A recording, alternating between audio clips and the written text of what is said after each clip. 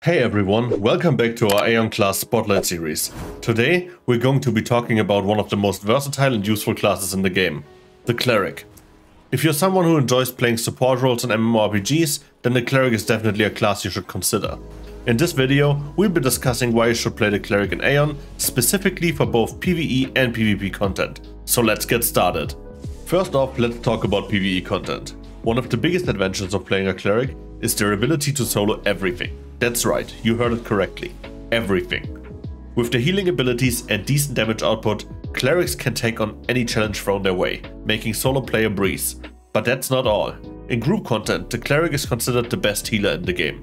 Another advantage of playing a Cleric in PvP is the high build diversity. Clerics can be built to focus on healing, damage output, or a combination of both. With different sets, you can be prepared for most situations the game can throw at you.